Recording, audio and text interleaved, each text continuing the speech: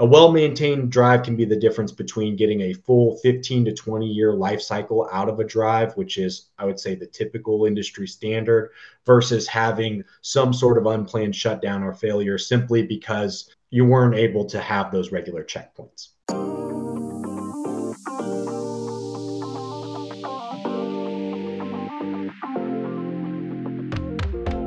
Hello and welcome to the Pumps and Systems podcast. I am your host, Tom Baer, a managing editor at Pumps and Systems magazine. Today, we're going to be speaking with Kyle Harrison and Chico Januszkiewicz from Eaton.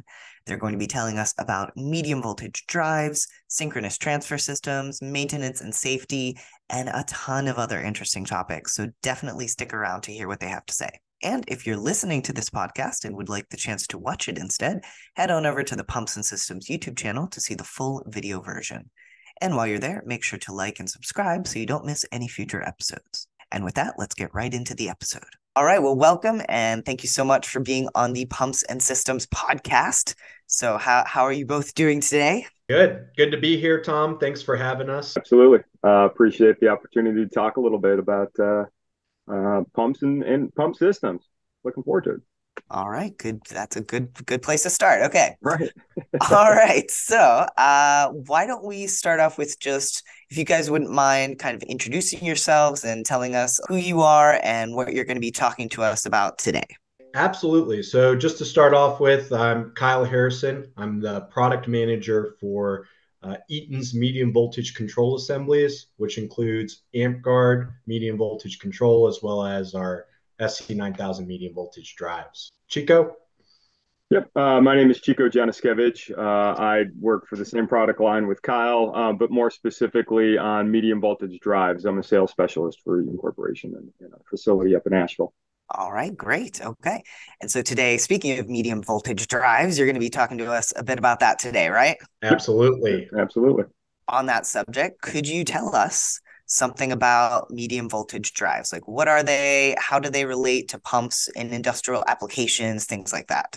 Sure. So medium voltage drives at their core, they're used to control the speed and torque of medium voltage electric motors. So this allows for efficient and adjustable operation of the motors in various applications, including all sorts of process control in terms of precise flow rates based on demand. And it can add a lot of value to pumps and pump systems in particular because of that. So if you think about it in relation to medium voltage motor control center, things like across the line motor starters or even reduced voltage soft starters, drives are novel in their ability to control motors throughout not only the start stop cycle, but also the run cycle. And that's what really translates to that efficiency and energy savings. So then next, why don't we talk a little about how medium voltage drives kind of contribute to the efficiency and performance of pumps in different industrial settings? Sure. So just from the most basic standpoint, what a drive is allowing you to do is have precise control of a pump. Okay. So, when an across the line is used on a pump, it's either on at full speed or it's off at full speed, right? With a drive, you can vary that from 0% all the way up to 100%, and it just really depends on need. Okay, so that's kind of the most basic. In addition, and Kyle kind of referred to it, on that startup, you're going to have in any kind of motor, which is going to be running a pump, you're going to have this locked rotor, right? Because you've got this mass that you got to start moving, and that generally will take just a real large increase or hit of current to do so. With a medium voltage drive, you could do what's called a soft start essentially, and just kind of slowly ramp that motor spinning without having to have a 6-time current or 8-time current draw, something like that. You can reduce that and spread it over a little bit of time, and in that way, kind of ease it on your system. Yep. And just to piggyback off that a little bit, you also have soft stop capabilities, right, to reduce things like a water hammer effect on valves. So, what should people be kind of considering or thinking about when it comes to selecting the right medium voltage drive for a particular pump application? Size being one primarily, right? You know, how big is the actual motor that you're looking at? What kind of torque characteristics are required, right? Because when you're looking at a drive, it's going to be configured uh, for specific overloads. And so when we talk about a variable torque versus a constant torque, so for example, what most people think of real simply as pumps, like a rotodynamic one, which is going to, you know, used in irrigation, drainage, things like that. And essentially, it's a shaft that has a rotor, and so it controls the volume of fluid that's going through it with the speed of that. So that would be ideal for like a variable torque drive. On the other hand, if you have like a positive displacement pump where you've got a set amount of volume that has to get moved at every cycle, that could be a lot of force. That's typically used in applications with fluids that have high viscosities, resins, paints, things like that, sludge. And so you need to have that constant torque pushing that force, pushing that through on every single cycle of that pump itself, right? So those are some of the basic considerations. And then, of course, looking at voltage, footprint, you know, if you're retrofitting, what's going to work in your space, or just simply if it's a new design, trying to save footprint costs, things like that. Material cost for installation and labor. Those are all different factors that you're going to look at for selecting a drive that's going to work for your application. Quick consideration with that as well. Let's say that's feels like an overwhelming amount of information. You know, one thing that is always handy as a starting point is if you have an existing motor or a newly acquired motor, taking a picture of that motor nameplate and sending it to a vendor goes a long way, and that can help in assisting all of those types of considerations. All right. So next, let's talk a little about synchronous transfer systems. So they're often mentioned alongside medium voltage drives. So could you tell us a little about kind of their role and their benefits, especially as they relate to pump systems? Medium voltage drive synchronous transfer systems. Synchronous transfer is really the ability to use one drive to control multiple motors in series.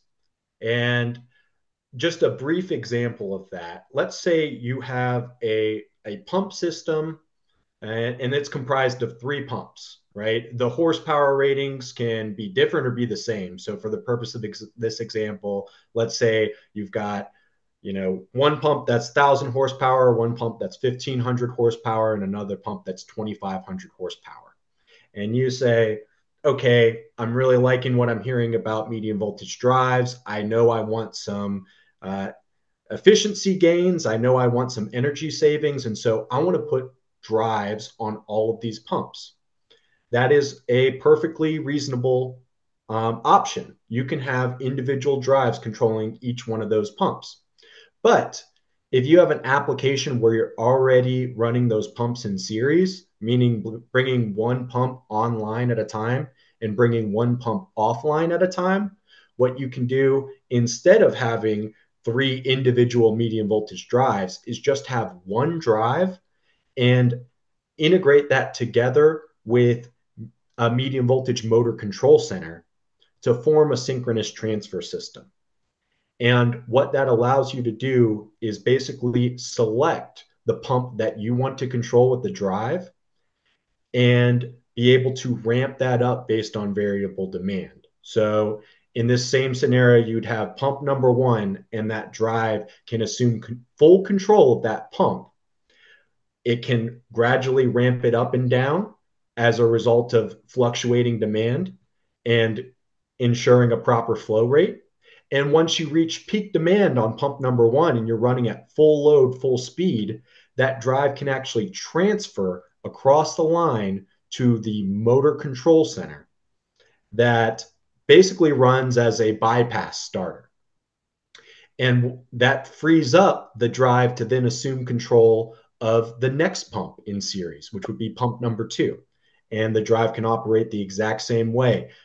Complete speed control over pump number two until you reach a point where you have full load, full speed, and again, can transfer across the line and bring pump number three online. and it can ramp down the same way in series. So at its core, a synchronous transfer system is a capital efficiency play that allows you to have the type of control of medium voltage drives on all of your pumps with the capital spend of just a single medium voltage drive with adjacent motor control centers, which also ends up being a lot less cost and a lot less footprint. Wow, yeah, that sounds super convenient. And certainly, I mean, a huge use case there when we're talking pumps and systems is wastewater treatment centers, because they're almost constantly have those use cases of running in series. So how do medium voltage drives and synchronous transfer systems integrate with modern pump control systems and automation technologies? Very readily. As far as from a starter or mechanical standpoint, typically you're looking at a manufacturer to provide that, right? It could run the gamut of having a drive that is going to be hard bus to starters, like the bypass starters that Kyle was referring to with the motor select on there. And so it's just one continuous lineup. Manufacturers will use cabling, so they'll have a drive separate with that sync transfer control and be able to cable to breakers or contactors that then feed the motors and then provide that kind of control. In addition, communication. We see more and more in that building management systems as being key. And so, having whether that's an Ethernet capability, different protocols like you'll hear of Modbus, TCP, or Serial, DeviceNet, Ethernet, IP, things like that. Those are all means to kind of to have this working within a system where there might be a central point of command, so to speak, that's monitoring all that communication and determining what pump has to start, how does it have to start, sending the command of the drive. We will see, in drive manufacturers, it's not uncommon that, ideally you get a schematic and you're looking at that and you're looking at valve control, you're looking at pressure sensors, things like that. And all those kinds of things would be incorporated into that whole kind of control consideration that the drive is looking at, that the starters themselves are looking at, and the building management system itself is taken into account. And so what maintenance practices should operators follow if they want to, kind of maximize the lifespan or like ensure the longevity of their medium voltage drives and synchronous transfer systems in pump applications? To start off with, there is recommended maintenance plans and maintenance cycles that will come from the manufacturer as a recommendation within an instruction booklet or instruction manual. And that's always the best place to start, because medium voltage drives can vary from vendor to vendor in terms of not only specific vendor considerations, but also within the inherent topology or core design of that drive itself. So that would always be, I would say, a great starting point to take place.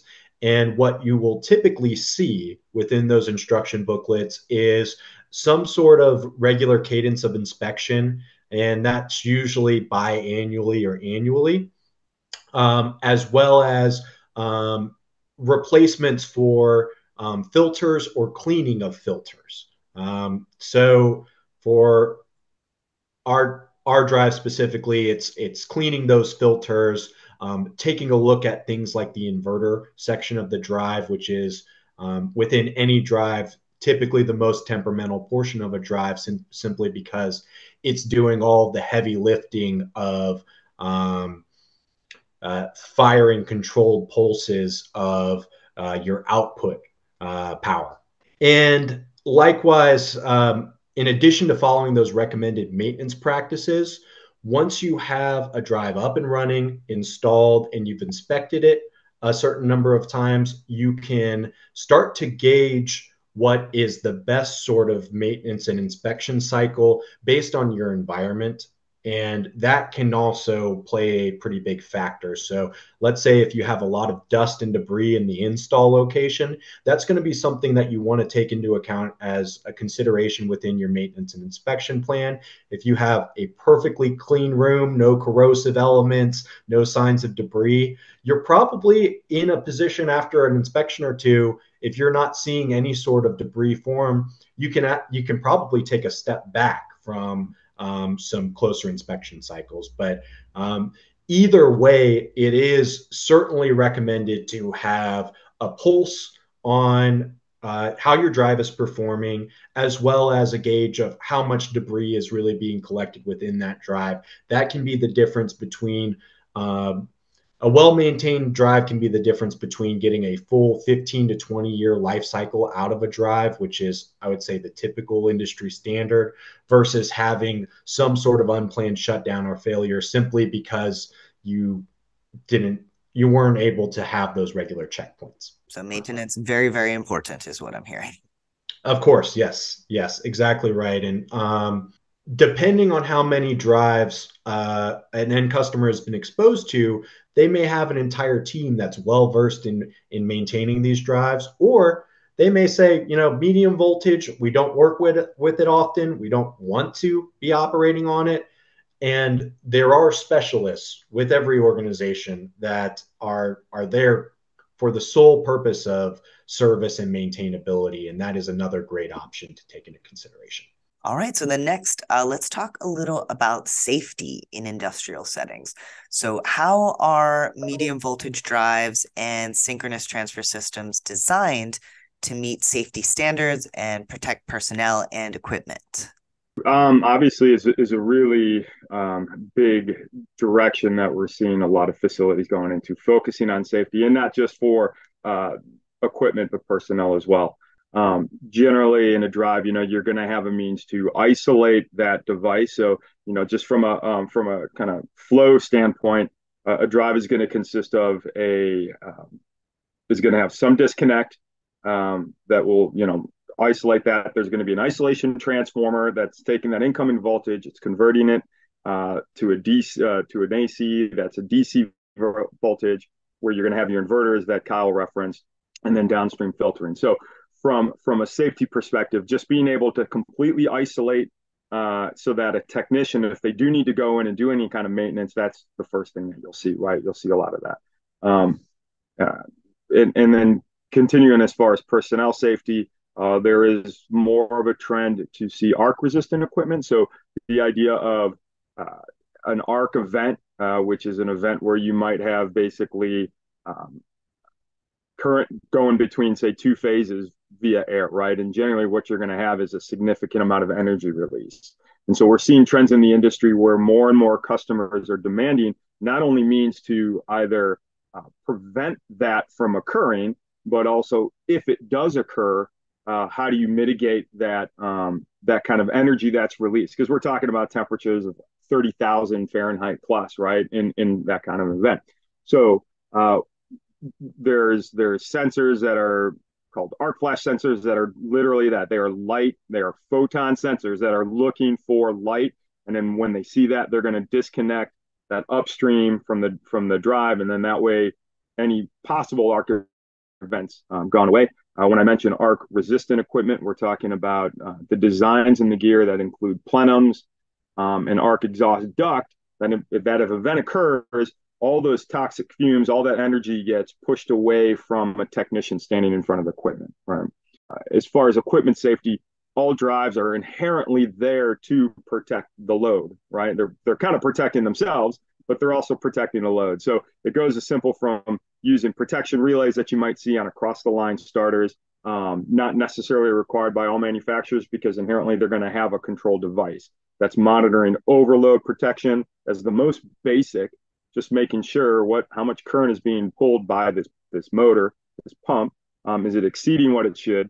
You'll have heat sensors in the motor itself, RTDs. They're going to monitor temperature there and decide, okay, hey, we're getting a little hot, all the way up to over voltage and under voltage conditions, are things that you'll see in either the drive control itself or with additional relays and components there to monitor. So seeing a lot of that is pretty common in most drive designs. And what advice would you give to any professionals in the pump industry who are thinking about maybe adopting medium voltage drives and synchronous transfer systems for their pump systems? I would say that first and foremost, drives are an energy efficiency play. And with that in mind, something like a system study is a great starting point, at least for consideration. If you already understand your system well, you should be able to get to a point where you can realistically understand what sort of return on investment you get out of a medium voltage drive. That is a big part of the purchasing decision, because drives are, if you're going from something like an across the line starter or reduced voltage starter, drives are larger in footprint, generally speaking, and they're more costly, generally speaking. But that impact that you get all comes from a return on investment as part of that energy efficiency and really the longevity of all your downstream equipment, both the motor and the pump. So that's I would say, an important factor. Getting the ratings right is essential. And if you're ever unsure about rating, refer back to that motor nameplate and send that directly to the vendors that you're looking to seek quotations with and solutions with. The last thing is that there are a lot of industry experts to lean on, right? You don't have to be an expert in a drive. If you understand the value of it and you want it as a part of your system, there are various resources, from guide specs available online, application engineers to help with the assistance of creating initial schemes and plans and overall one-line diagrams. There are product line application engineers to assist with the project life cycle of it. And for startup and commissioning, there is service and support engineers that specialize in medium voltage drives. So don't get hung up on all of the technical factors. If you can get to a point where you see the value in it, there are support means available. And if you feel comfortable taking on some or all of that work yourself, you can be in an even better position to validate and get to the point of having a really successful project. Yeah, and to build on that, and Kyle had mentioned it, this idea of looking at it, the initial cost, right, of purchasing a drive compared to, say, other cross the line or less complex devices to run motors. You kind of have to look at the big picture, right? While that cost might be big up front, over a 5-year period or a 10-year period, you will see savings, right? And so from a larger picture, you're going to see a lot of cost savings. Utilities are more and more pushing back additional charges on wasted power, right? Motors are notorious for that. And so keep in mind that there are so many different drives with so many different features out there that there are means to deal with that you can actually help save money and help minimize what kind of lost power that a utility is going to see just based on the selection of a drive. So it's just keeping that idea in as a focus, is that this isn't a short-term solution generally. Well, not to say that you won't see an immediate result when you put in the drive, but yeah, look at it as a bigger picture. And then again, to Kyle's point, there's so many resources out there. There's so many folks out there that are willing to help and get you information, that just start digging, just start asking questions. That's the first step. Okay, so looking at it as kind of an investment in your future. Exactly right, Tom. Great. All right. Well, before we wrap things up, is there anything else you'd like to share with our listeners and viewers about this subject? Chico, any final points? Any final points? No, I mean, I think we kind of covered most everything. We looked at we talked about application. We talked about kind of looking at your system. I think with the direction that it seems most industries are going, kind of trying to be more green, more efficient. I definitely think it's worth even a system right now that you're looking at your pump system, you're looking at your facility, and you think everything's working fine. It's never too early to start considering what's the next step, right? So just keeping an open mind in that regard, I think, is going to be important. Great point, Chico. And I don't really, I agree with Chico's take. I think we covered a lot of good ground. But just a quick recap on, I guess, a few prevalent points. Medium voltage drives can be used in applications where complete speed control is required, energy savings is a goal, or where complex process operations is a need.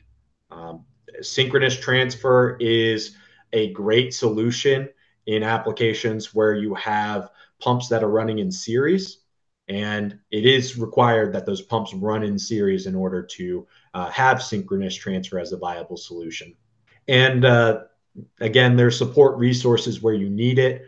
Leverage those resources, including a lot of tips and guidance online that we have, that other vendors have. And I think that's an excellent starting point. All right, so these are our final thoughts. That's everything I got. Great. Okay. All right. Well, then thank you so much to both of you for being kind enough to, come on the podcast and share your expertise with us. We really appreciate you taking the time. Absolutely, Tom. We're happy to be here, and hopefully we got some good insights for the listeners out there. And if you ever need anything, you can always reach out. We absolutely will. Agreed. Thank you very much for the opportunity, Tom. Yeah, sure thing. And I think we definitely had some good insights today that everyone will really enjoy listening to. Huge thanks to Kyle Harrison and Chico Januszkiewicz for talking with us today and teaching us all about medium voltage drives. If you enjoyed the episode, make sure to hit that like button and don't forget to subscribe so you don't miss any future podcast episodes. That's going to do it for today. Thank you so much for listening or watching if you're over on our YouTube channel, and we'll see you again next time.